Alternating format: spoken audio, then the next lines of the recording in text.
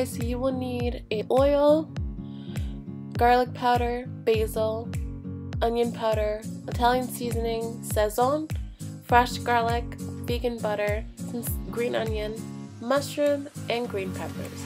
Let's get and the rice. There's this Goya rice. It has quinoa in it. It has red peppers, garlic, and peas. So first you're gonna start off by putting your garlic in the pan with some oil and letting it get fragrant. Then to that you're going to add your green onion, your mushrooms,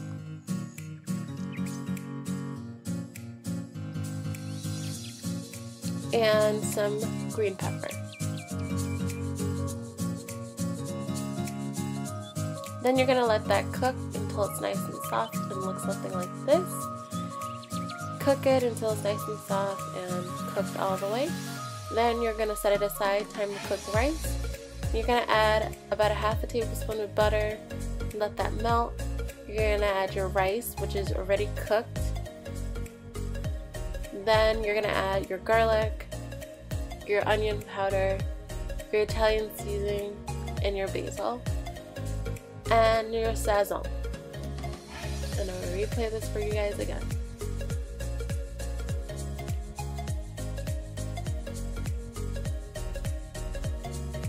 Again, we're going to add the butter,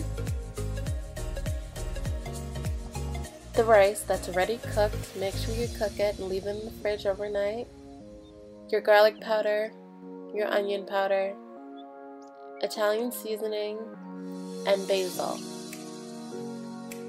your sazon. Make sure you cook it until it's nice and fried. Then you're going to re-add all of that and just stir it together and let it cook for about 4 to 5 minutes.